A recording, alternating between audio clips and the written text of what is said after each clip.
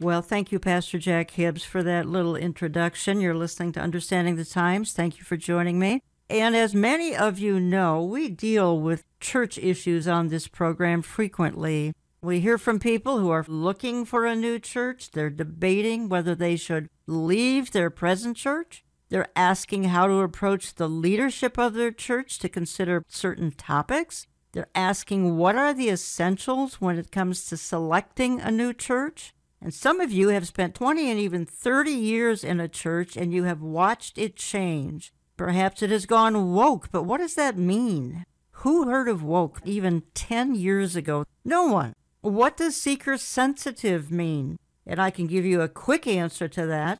30 years ago, the church growth movement suggested that churches cave to the culture, that they implement programs and even theologies that made people comfortable in the church, and that gospel preaching change accordingly. Much of Christendom was swept into that.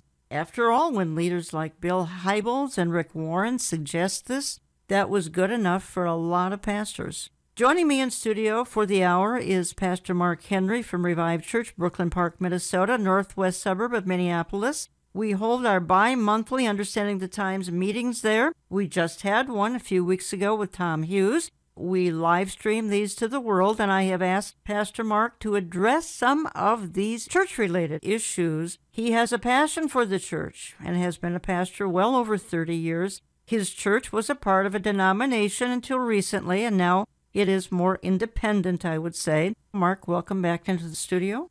Jan, thanks for having me. It's great to be back. I gave that little introduction, so why don't I ask you some questions? Again, listeners, they fit into these categories I just talked about. What are some essentials? Folks are looking and visiting and asking questions, and we can start with some core elements of Christianity that they need to be looking for, asking about, looking at a website of a new church, important things, salvation, Trinity, Scripture alone, Jesus alone, faith alone, heaven and hell are real. Jan, when you think about theology, I always tell people think in three circles. Circle number one, absolutely essential, the core of Christianity. In the old days, we used to call it the 5 fundamentals of the faith. The authority of Scripture. Number 2, the deity of Jesus Christ. Number 3, the incarnation. In other words, the virgin birth and that he becomes flesh. The hypostatic union, fully God, fully man. Substitutionary death on the cross. He dies as a substitute for us, taking the wrath of God.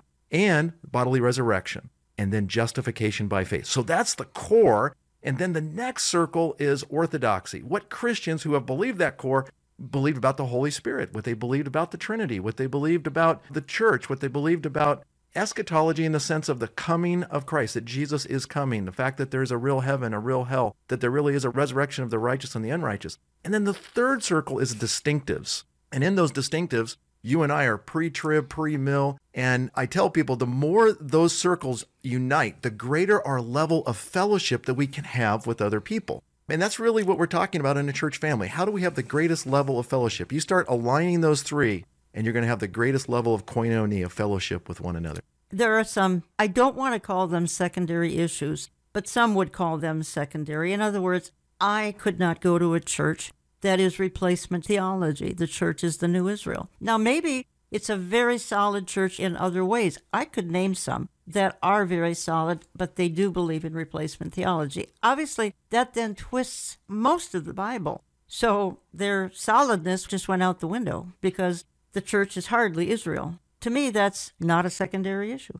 When you think about those circles, when I trusted Jesus, I didn't even know that there was a distinction between the church and Israel. I'm just too ignorant. So as those circles get bigger, your theology becomes more and more refined. Now, Jera and I would never want to be a part of a church, invest a lot in a church. I would never be on staff. I would not have my staff members, again, at this really important level of koinonia that the church is supposed to be, if they weren't premillennial. Because once you say that the church replaces Israel, there's a whole series of things that end up happening. You jettison of the Abrahamic covenant, the Davidic covenant, all these things start being affected, and it's massive. That's my point. It's trickle down until everything seems to be corrupted. They may be preaching salvation in that church, though. They may be even giving altar calls, and many are getting saved. And that's true in history. For example, Spurgeon was a great Baptist preacher.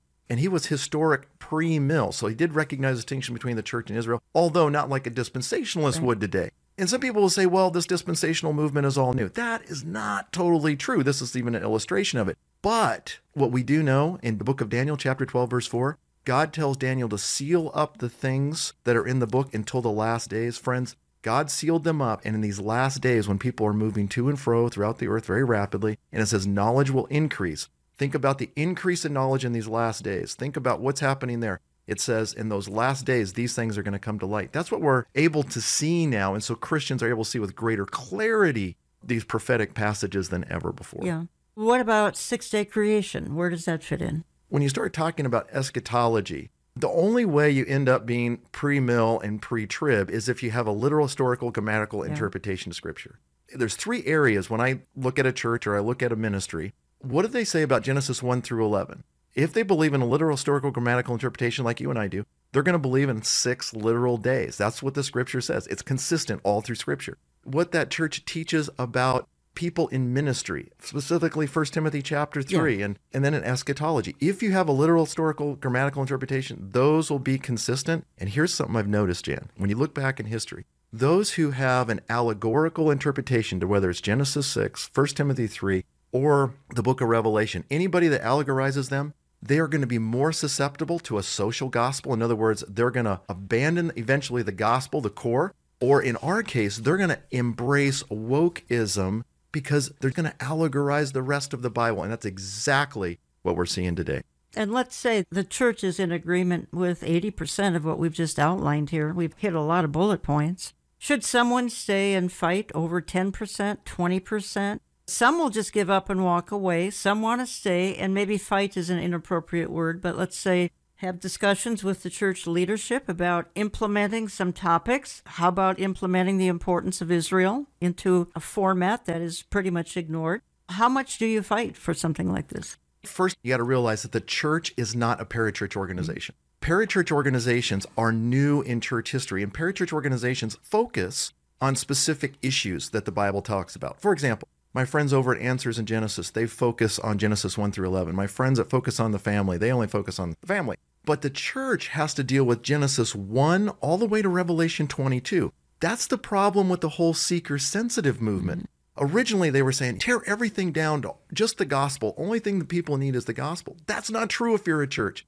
That's what parachurch organizations do. Because what did Jesus say? Go and preach the gospel to everyone. Baptize them in my name, and then teach them to observe all that I've commanded. Not some, but all that he had commanded. The church uniquely has to deal with all of the Bible. That's what pastors got to do. And so when churches aren't doing that, then what I want to say to my pastor friends is rise to the occasion. The head of the church, Jesus Christ, who loves the church, who died for the church, who's purifying the church, who's coming for the church, who will deliver the church, who's going to hold the church accountable for their doctrine and what they tolerate, says teach the whole counsel of Scripture. And that is what some are going to leadership and asking, and they're blown off. Some are asked to leave because they simply want the whole Bible preached from Genesis to Revelation. Some are not getting treated very nicely at all. My question is, how long do they put up the fight?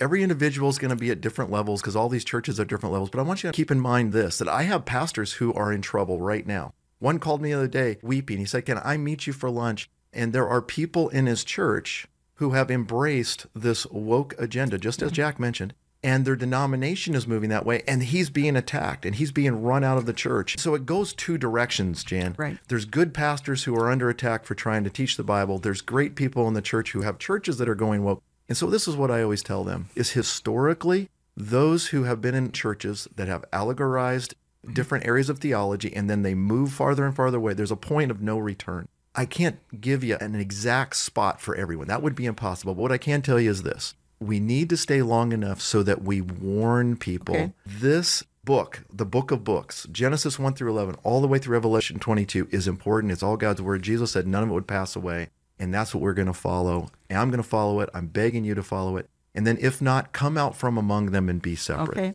That is the struggle some are having as we speak, and I'm hoping that we can give them some direction in our discussion this particular hour. Some have given up. Some have walked out of their church. They tried to make a difference. They tried to implement some kind of change, asked for some kind of change, and I mean topics, including creation, including the Lord's return, including the importance of Israel, and were blown off or politely told that's just not our calling. So they've left, they're wandering around, and they simply don't know where to land. That's why I'm asking what would be important for them to look for when they land. We're talking a little bit here about the seeker sensitive. Let me just play a short clip. Here we've got Jeff Kinley. He's talking to Nathan Jones and Tim Moore, Christ and Prophecy TV, and I think Jeff here outlines the frustration of then landing. You can go from the frying pan into the fire, because then they land in a seeker church. They may have left a church that was preaching the gospel, but was leaving out key topics, and go into a seeker church, and you got bigger problems. Within the church itself, I mean, the title of our program today, Apostasy in the Church. How big a problem is this? I mean, is it an individual Christian problem, or is it a corporate problem where churches are drifting and at an accelerating rate, would you say, in today's day and age? No, I agree. I think it's more of a corporate thing, more of a global thing, actually, because people in churches are really opting for expediency. Because what's happened is we've seen a huge decrease in church attendance, specifically in America. So that sends many pastors into panic mode saying, we've got to do whatever it takes to get people into this building. Instead of going out and being salt and light, what the Bible tells us to do, because there's not a single verse in the Bible that tells a non-Christian to come to church, but there are lots of verses that tell Christians to go out into the world. We've got it backwards. We think that there's an event that we put on Sunday mornings. We've got to make it so exciting, so entertaining, so interesting that we'll get people drawn in. So what's happened is we've, as you said in the beginning, we begin to compromise some of the values and scriptural truths that we see in the Bible, those doctrinal truths, in order for the expediency of getting people in the building. Well, I've noticed too in church services when just as I got older and I realized that we've shifted from being Bible-based and faith-based to being what they call seeker-sensitive. And I mean, we're all seeking unbelievers to come to Christ, but it's like we turned our church service as a equipping, edifying, and sending organization to send Christians out. So let's go to a 101 level, invite non-believers in and hope they get saved, and it rarely ever happens. And it seems like since we've adopted the seeker-sensitive movement, we've drifted away from mainstream Christianity. Would you agree? I would agree, and let's be honest, we love technology, we use technology, it's a great tool. But as one pastor recently said, many churches today are nothing more than a light and rock show followed by a TED Talk. It's something really to just motivate people for their daily life kind of thing, when the Bible is much deeper than that. The Bible equips us. It gives us everything we need for life and for godliness, Peter wrote. And pastors are opting for entertainment more instead of equipping the saints for the work of service. And what's the result of that? We're tossed to and fro by every wind of doctrine. This happened some 25 years ago, 30 years ago, seeker movement, which is when, same time, our favorite topic, the new music came into the church.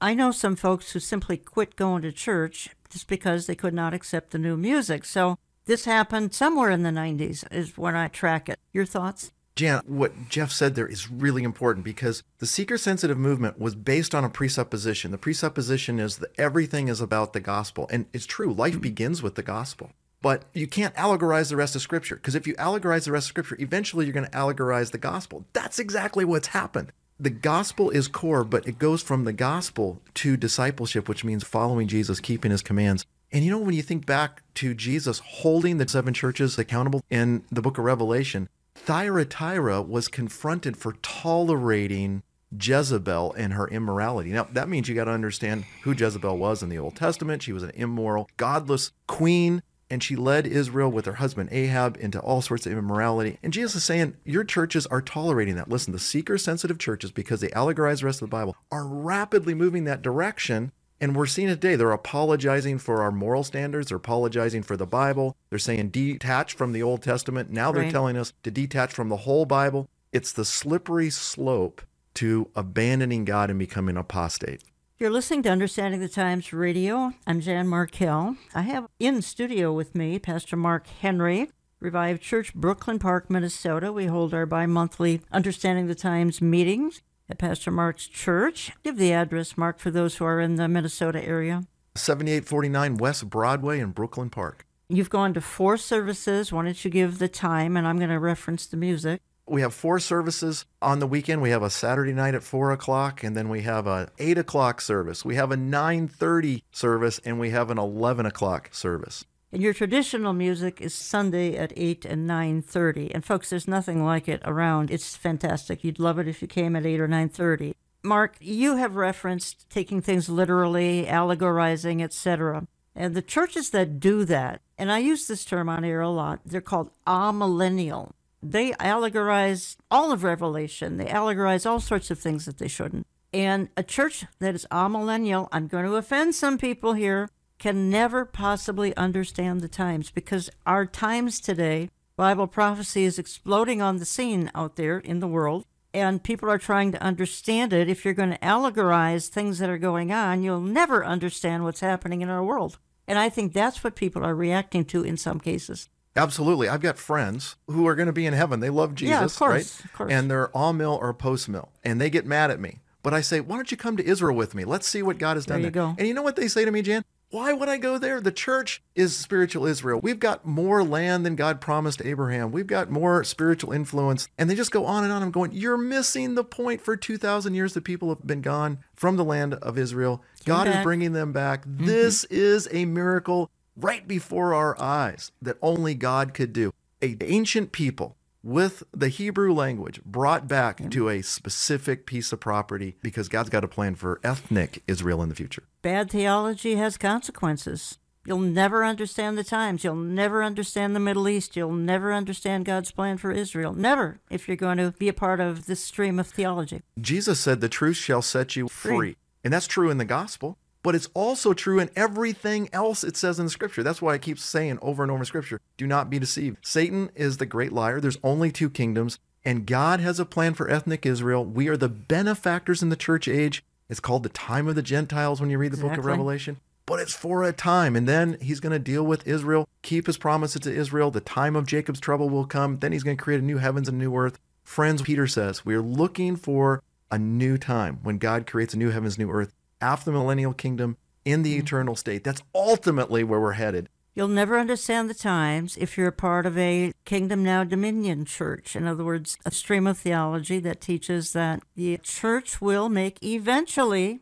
the world totally perfect. Then Jesus Christ can come back. That's just another thing you want to avoid, folks. That's why we're bringing it up. You might want to avoid the amillennial. You can find this information out usually on a website of the church. You can certainly find it out by asking a pastor or an elder or a deacon if this is what they believe. And if they say these things, you might want to move on to another option in your town or town down the road. Post-millennial, latter rain, again, you'll never understand the times. Post-millennial, Jesus is coming back at the end of the millennium. You don't want to go there. Again, Mark, we can debate whether folks should stay in a church that is preaching post-trib. Some folks are staying and just putting up with it, but then they're being taught that they're going to meet the Antichrist, which is a terrible false assumption. Not happening, ever. No, this is so important. We're living in the times of the Gentiles. What does it say in the New Testament for the church age, the church people? We are anxiously awaiting for the imminent return of Jesus Christ. It can happen any second.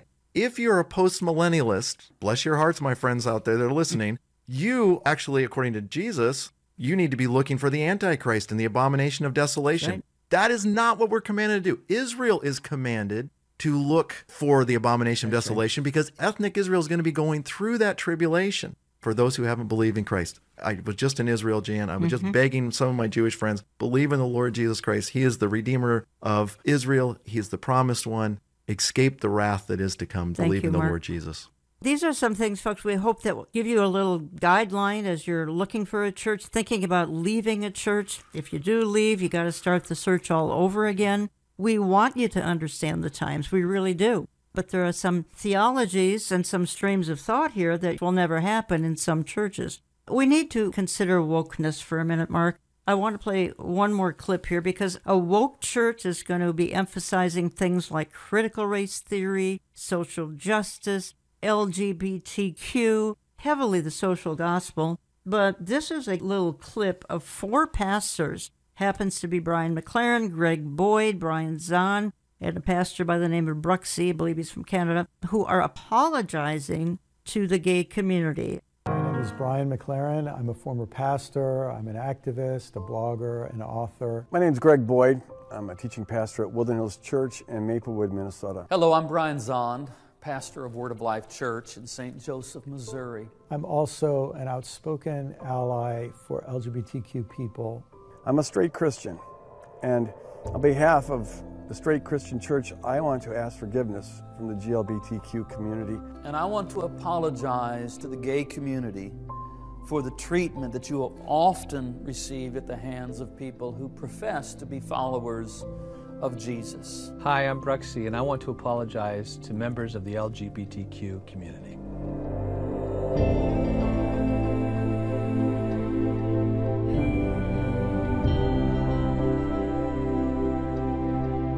Throughout history, and yet to this day, straight Christians have judged you, we've excluded you, we've persecuted you, we've scapegoated you, all because you're different from us. The worst way, the most demonic way that we achieve unity is we pool together our own anxiety and fear and rage and project it upon some nefarious them. It's called scapegoating, and it is demonic. And too often it has been gay people that have received that kind of hatred. The queer community has, over the years, been so horribly stereotyped by conservative Christians. The Christian church has been, until very recently, a universally hostile environment for lesbian, gay, bisexual, transgendered, queer people. Even to this day, a lot of straight Christians put the blame for social problems on the GLBTQ community. The reasons for this are complicated and sad, but it involves with the same kind of misuse and misinterpretation and misapplication of the Bible that led to the discrimination against women, led to anti-Semitism, but it expressed itself for all of history up until now in homophobia. I want you to know that insofar as straight Christians have acted and continue to act that way, they are acting in complete contradiction to what Jesus stood for. You know, Jesus never sided with the Pharisees and scapegoating certain people groups and judging them. In fact, he rebuked the Pharisees for their self-righteousness. Mark, let's go back 5 years. In 10 years, people never heard of this term woke. 2-3 years ago, folks actually took a sabbatical from church, that churches were closed. They came back 8-10 months later, and everything from the pulpit was woke. Can you help us understand that? And we're going to pick up on this in part 2 of my program because we're coming to a break here. But help us understand what we just heard, because again, what came from the woke pulpits, critical race theory, social justice, LGBTQ, apologies to everybody. Jan, what we just heard was the apology for the morality of the Bible. But that was before COVID. Then we come back after the pandemic, and we've taken it to a whole nother level. Right. Now we inserted race. We've made this a race issue, morality as a race issue. So let me just go back and unpack a couple of those things. Number one is this. When they apologize for saying homosexuality is immoral and that God hates sin and that Jesus died for sin, that's wrong. That's demonic. Now, let me just also say this. Everybody has evil desires. Why? Because all of us are sinful. Male, female, doesn't matter our skin tone, doesn't matter our hair color, doesn't matter our eye color. We're all sinners. All of us have evil desires. Every one of your evil desires, whether it's a heterosexual desire or a homosexual desire, all of that is sin. Jesus died on the cross to pay for that sin. Let me just quote to you a verse, and notice how this verse starts. 1 Corinthians 6, do not be deceived. That means Satan is out there trying to deceive you, trying to deceive me. Neither fornicators, nor idolaters, nor adulterers, nor effeminates, nor homosexuals, nor thieves, nor coveters, nor drunkards, nor revilers, nor swindlers shall inherit the kingdom of God. And such were some of you, but now you've been washed, you've been sanctified, you've been justified. How? In the name of the Lord Jesus Christ, in the Spirit of God. And then verse 18 says, flee immorality. Those pastors are sinning. Jesus is going to hold them accountable because they're scratching out that sin. All of those sins Christians should stand against. Jesus died, and that's what we need to do, is be pointing people, rather than rationalizing, apologizing, saying, believe in the Lord Jesus Christ.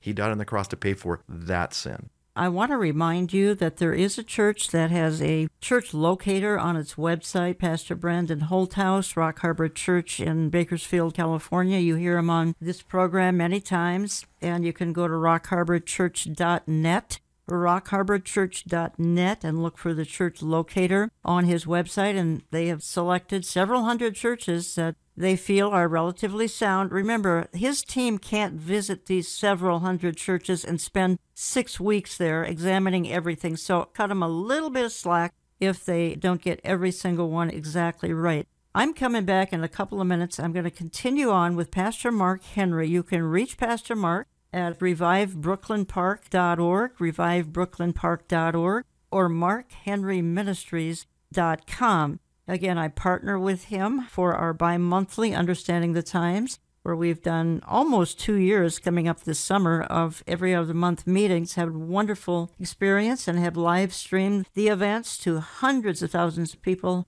who I think are rather grateful for all that we've shared over the last couple of years. Mark, thank you for all you and your team does. Jan, we love you. Thanks for partnering with us and helping us advance the cause of the gospel and trying to strengthen the hands of our friends in these last days. Back in a couple of minutes, folks. Don't go away. So many churches are checked out. They have no clue what's happening. And when the most prophetic events that are converging, most of the church is sleeping. I call them zombies, Christian zombies. I mean, Night of the Living Dead, so to speak. They're saved. They got their fire insurance, but man, they are Laodiceaned out. They are clueless, indifferent, apathetic, and asleep. And it's so frustrating sometimes as the remnant, the Philadelphia element, sees all of this. Sometimes what we say falls on deaf ears, man. But there is a remnant that listens, that hears, and is wanting to know what in the world's going on, because all the things point to the sign that the soon return of the Messiah for his church is coming soon. Welcome back. Brandon Holthouse, he's a little passionate there too. He feels as I do, and that is the state of the modern church is really troubling. So we're talking about that this hour. I have Pastor Mark Henry in studio with me, and let me just say real quickly, because there's a lot of confusion on our YouTube channel, and the confusion goes on due to the hijackers. They have stolen hundreds and hundreds of our videos on YouTube. They are pretending to be Olive Tree, but they are scammers. The easy way to discern is look for our currently 189,000 subscribers, and that is always going up, so in a few weeks it'll be more. The fraudsters have a few hundred subscribers. If you see that, run! Again, 189,000 subscribers or more. That is our legitimate channel. It's best to watch our videos on our website, on Rumble, and our radio videos are also on his channel, Christian TV, on One Place's Light Source as well. Just be careful on YouTube and know there are hundreds of stolen videos. They're going to have false information. They're going to be after your money. That's why we keep sending this alert to you. Mark Henry, we can't leave this woke situation. I said it a few minutes ago. Folks, in church 10 years ago, this term didn't exist. 5 years ago, I don't think it existed. The pandemic came along, churches shut down, folks went back, and it was woke. And they're trying to understand it's heavily critical race, social justice, LGBTQ. It's compromise. You wanted to add to what we were discussing. I think it's really important that people understand. So the seeker-sensitive movement moved us to allegorizing the rest of the Bible except for the gospel. And then that group, many of them started to allegorize the morality of God, apologizing for taking a statement out of the Bible on sexuality. And did you know that every time false teachers are mentioned that move us towards idolatry is always immorality involved? Jan, it's consistent all through the New Testament. Warning, false teachers will always have licentious, godless immorality. Now, coming back from the pandemic, because that allegorizing was already taking place, I had people saying, Mark, we've been attending this church for 22 years. We came back and all of a sudden the pastor says we're going to be pursuing social justice. Mark, we used to have Bible studies and now we're having a study and it's called White Fragility. And I'm not making this up, Jan. There's all these books out there that are written by secular people who have never read the scriptures, who don't believe in God, who don't believe in Christ, who don't believe in a Bible, like Robin DiAngelo and her famous book now, White Fragility, and it's used in evangelical churches everywhere. So instead of studying Romans or 1 Thessalonians or the book of Daniel, we're studying this. And you say, so what is woke? It's an ideology. It's a way of thinking and processing that's rooted in Marxism, that there's systems that are set up that are always oppressing somebody else. So someone's always the oppressor, someone's always the oppressee, and we got to identify them and we got to destroy those systems. How has that worked out now? Well, it's worked out in the area of race, but it's been worked out over the last several years. Conflict between men and women, conflict between parents and children, then in economics, and now in race. When you think about what is it to be woke, this is the easiest way to describe it. If somebody says that people should not be held responsible for their individual actions, they're woke. If they don't believe in a meritocracy, in other words, you should work hard to get an A, you should work hard to win at something. If they say that's bad or white oppression, that's what wokeness is. If you say the nuclear family is white oppression, that's wokeness. If you say that mathematics is white oppression, that's wokeness. If you say the Protestant work ethic, in other words, you should do your work heartily unto the Lord, Colossians 3, is white oppression. That is wokeness. And we're seeing it on all areas of life. How did this happen? This might have been unknown in the pulpit 3 years ago. Then came the pandemic, and then the shutdowns, and then we came back, and everything changed. How is that possible? Because, Jan, it's been filtering down through. We've been moving away from a literal, historical, grammatical interpretation, and this is the natural outcome. Let me give you an illustration. We've got a great young lady in our church, goes to a university that historically has been influential and a evangelical beacon in training people that have gone around the world. This was right after the pandemic, was sitting in a class. The professor is saying, you all need to apologize for the oppression that the whiteness has created in America. And we need to realize that the Bible does not condemn immorality or homosexuality like you've been taught. And this is what the professor said. There's no Hebrew word for homosexuality, therefore the Old Testament doesn't talk about it. This young lady raised her hand, Jan, and said, excuse me, doesn't God talk about this with Sodom and Gomorrah in Genesis? Doesn't God talk about this in the book of Leviticus? And she quoted for him what it says in the book of Leviticus 20:13. It may not use the word homosexual, but this is what it says. If there is a man who lies with a male as one lies with a woman, both of them have committed a detestable act. And it goes on and says, they shall surely be put to death. Their blood guiltness is upon themselves. Now, that was true also for kidnapping. That was also true for committing adultery.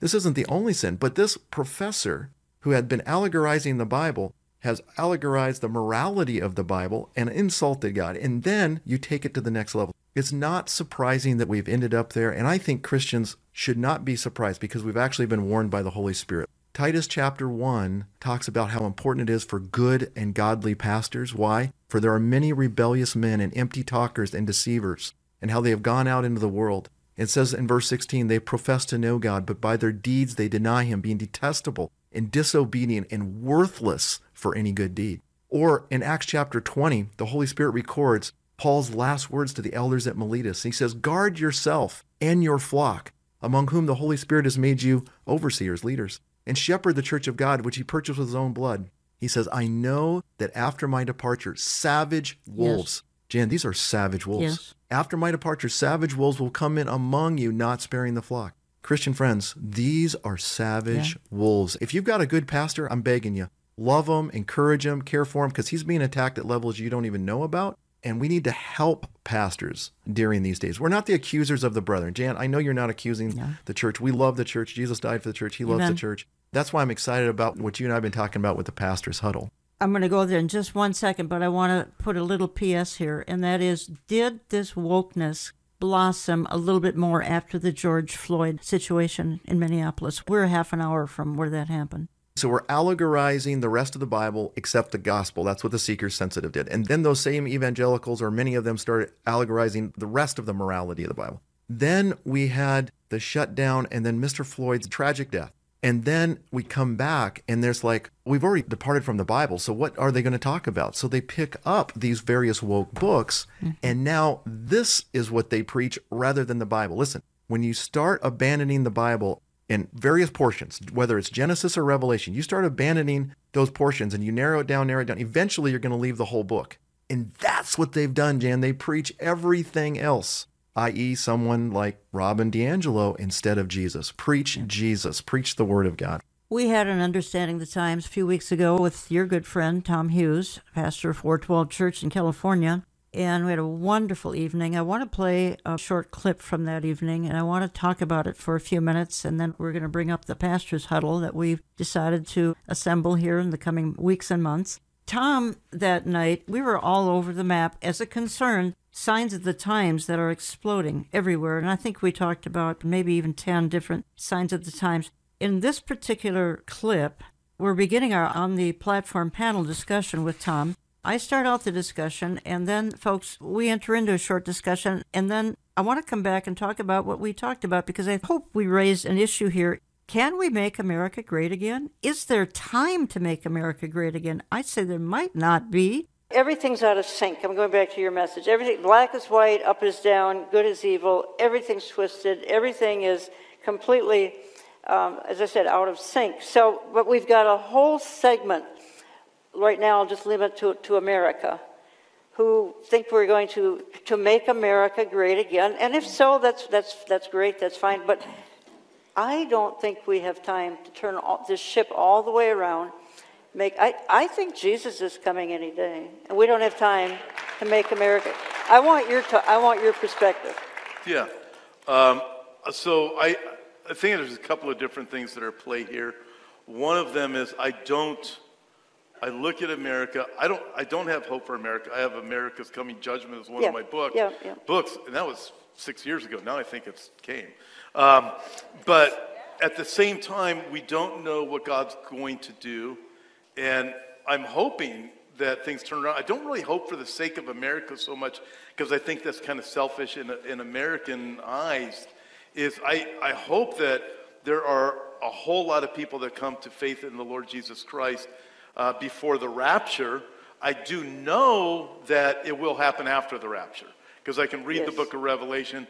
We know a great work is going to be done of the salvation of souls after the rapture. I look at things right now, and I look at the Bible. What does Jesus say? And what does the New Testament say? Jesus says, will I find faith? Talking about the last days. But then when you look at the New Testament writings of the Apostle Paul, what do you have? You have doctrine of demons. The whole state of things, in the last days, perilous times will come. People have form of godliness, but deny the power thereof. Also in going on, Paul says, deceivers, men will be deceiving and be deceived and deceiving. What you have painted in the picture, I give you a lot more verses. 2 Peter chapter 3. In the last days, scoffers will come, say, where's the promise of his coming? Our dads used to tell us Jesus was coming again. What I see is what Jan sees also. I hope, but God could do a miraculous thing. People are talking about revivals breaking out. I have challenges with what I'm seeing on that, but that's another story. I don't want to get too many angry emails. But hey, but God could do a miracle. God could do incredible things between now and Friday that we aren't aware of. But biblically, it appears as we get closer and closer, you'll have fake Christian things happening. That's what it really appears. A lot of things that are claimed to be of the Lord, a turning of America. I have a lot of friends that believe America's going to get turned around and have one last great hope. I think there's a political movement that is so strong on both the right and the left that what's happening is people are putting their faith more in the politicians than they are in Jesus. Yes. Do I have one more minute for one example? Yeah. And I might be wrong on this, but I think I'm right. So, you'll correct me if I'm wrong, because I know you. When Jesus was crucified, when he came, right? So you have the Sanhedrin that votes to have him crucified. Who's part of the Sanhedrin? The left and the right. You have Sadducees and Pharisees that made it up. Well, the problem was that Jesus wasn't the Messiah they wanted. What the Pharisees really wanted was, we got to overthrow Rome. We need to fix Israel. The same dynamic is happening right now. It's the left and the right, and there's a whole lot of people on the right that don't want Jesus. They want America fixed. Right. And so I think we could experience some kind of fake revivals even in the political realm. But listen, if it's not Jesus of the Bible, if there isn't repentance, if there isn't genuine surrender and turn to Christ, I don't know. I just see that's the way I see it. Okay. Well, let's just say it this way. You could have some really good laws come down, and we could have, a jettison of some of the insanity and energy or some of these other areas that Tom talked about. But you don't have salvation if those things happen, right? Believe in the Lord Jesus Christ and you shall be saved. It doesn't say change your energy policy, go back, to the the realization that you need, fossil fuels, and you shall be saved. And so you can have good laws, but that doesn't mean, listen, this is really important. Government was created by God to suppress evil and to give praise to those who do right. When Satan's in control of government, he will flip that. But good government never saved anybody. Only thing it does is suppresses evil so people can live in a sane society and have that blessing. But government can't save us. So important. Thank you, Tom, for sharing that. That was just a short clip of what we did that night for almost 2 hours. We titled it, Is This the Final Push? In other words, the final push to the New World Order, to a new form of banking that's on the horizon, to just a new way of doing life, perhaps run by the globalists. And I think, Mark Henry, we that night saw America as a sinking ship, maybe too late to turn it around, maybe not. We don't know what's in the mind of God. Now we've got a banking crisis on the horizon, and we brought up that night that the banking crisis is likely leading to central bank digital currency. Your thoughts here? Jan, there's 11 sectors in the U.S. economy, and you see it in the S&P 500, and all of those 11 sectors are being affected by the ideology of wokeness. That's why we're seeing all of the policies that we're seeing. That's why we're seeing the destruction, the unraveling of the American economy, the unraveling of society all around us. You and I have said over and over again, I hope we've said it clear enough, of course we want America to be blessed. We want Australia to be blessed. We want Canada to be blessed. We want blessing. But here's the deal. When a nation shakes their fist at God, embraces immorality, celebrates wickedness rather than righteousness, and talks about justice and then flips justice upside down, it will not have God's blessing. It cannot prosper, and it will be undone. If you just think about the very core, we've already said, one of the key elements of wokeness is the absence of a meritocracy. In other words, if you believe you should be rewarded for doing good, that's white suppression. Well, if you apply that to these 11 sectors, you're dismantling movement forward. If you say analytical thinking is white suppression, and you apply that in science and communication and so forth, you dismantle all of these things. What we really need is people to turn to the Lord, believe in the Lord Jesus Christ. Will they do it in the last days? The Bible says there's going to be great apostasy. And that was one of the points Tom was bringing out. Folks, you can watch this presentation. It's on our Rumble channel. It's on our YouTube channel. It's at markhenryministries.com. It's at olivetreeviews.org, and go to video. You can get a DVD for just $10, no shipping in the U.S. or Canada. $10 video of almost 2 hours of a lot of information. Call my office. Go to my online store. Olive Tree Views, views as in viewpoint, olivetreeviews.org. I think the point that night, Mark Henry, was we're trending towards the tribulation. I say that a lot here. Tom brought out some rock-solid facts. What we're experiencing in the church, and we've been talking about it almost an hour, it's a doctrine of demons. We're finding no sound doctrine. We're finding a form of godliness, but denying the power thereof. We're finding deception is the key phenomenon going on today. We're finding scoffers. Doesn't sound like a very spiritually productive time, but at the same time, we're finding a remnant of believers that love the Lord with all their heart, that want to get the gospel out while there's time, that want to go to a church that is getting the gospel out while there is time, and that want to go to a church that is telling the truth and is finding it harder and harder to do. That's the point of this hour. And it shouldn't surprise us that it's like this. God told us it's not going to trend up. It's going to trend down in the last days. Jan, when I trusted Jesus back in 1979 and I'm reading through the Bible, I'm just a student and I'm saying, wow, I don't see America in biblical prophecy. Right. America's not in Ezekiel. America's not in Daniel. America's not in the book of Revelation. How can these things unfold in a literal way if America is the world's superpower and we're not in the Bible? It can't. And so, Jan, I was like, how can our economy be destroyed? We are watching the systematic destruction of our economy based in a false ideology of wokeness, where they're celebrating around us, and we're becoming from a superpower to a middle power. Why? Because that had to happen so that the Antichrist can come out of Europe. Like my good friend Jan always says, things are falling into place. Okay. We had a wonderful discussion and a Q&A that night. Again, our next meeting like this, folks, will be Thursday evening, May 11th, with Bill Koenig. Just a couple of questions. They were submitted that night. I'm going to throw a couple of them at you. And one of the questions is, in light of what we talked about with Pastor Tom Hughes and in this particular hour today, how do we best occupy until Jesus comes in the current times we live in, which, again, things are chaotic, things are upside down, things are backwards, and everything good is being called evil. How do we occupy until Jesus comes? That is so critical because we're being driven to chase all sorts of rabbit trails, Yes. and some of them are better rabbit trails than others. Listen, friends, there are 4 specific things that the New Testament, the Bible, tells us to do as we anticipate the appearing of our Lord Jesus Christ. Number 1 is we need to keep the commandments. I read that night. 1 Timothy chapter 6, it says, I charge you in the presence of God and Christ Jesus that you keep the commandment without stain or reproach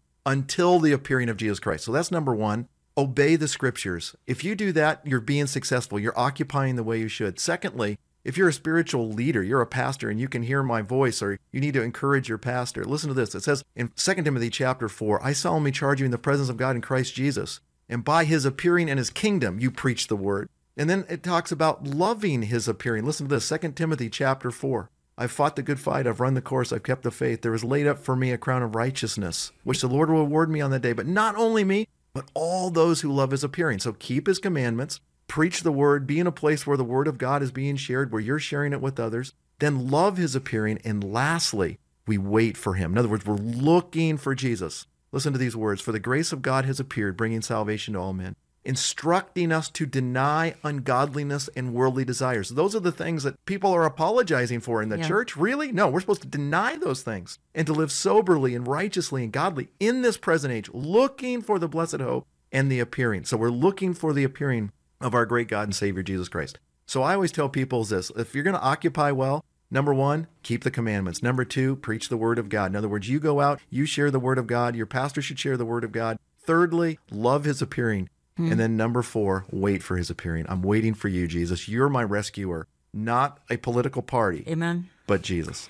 You have instituted a pastor's huddle, and the first meeting of this distinguished group will be May 10th, 11th, 12th. Do I have the dates right? Yeah, 10th, 11th, and 12th. So our next Understanding Times event, Jan, you and I love the church. We're not the accuser of the brethren. We love the true church. Now, there's a pseudo church. And that pseudo church, Jesus will hold accountable. But we love the true church. And we love you pastors out there. We love you church leaders. We love you friends.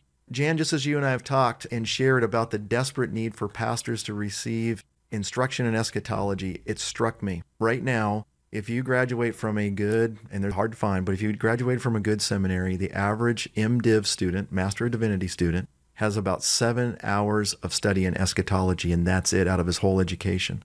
7 hours total. Jan, as I shared that burden with you and I shared that reality with you, this whole pastor huddle idea came up. And so we invited Dr. Mike Powell, great servant of God, graduate of Dallas Seminary, got his doctorate degree from Western Seminary. He's been teaching the whole counsel of Scripture, just like we've been talking about for a long time, and he's influenced my life. And so this pastor huddle, we're bringing in 25 pastors from across the country. If you're listening, you're a senior pastor, we want to invite you to come.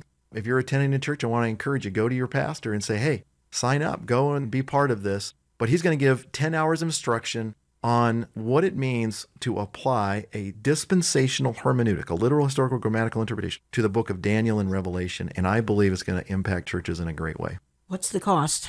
Jan, I just want to thank you for, again, not only carrying the burden, but creating the opportunity for pastors to be able to come.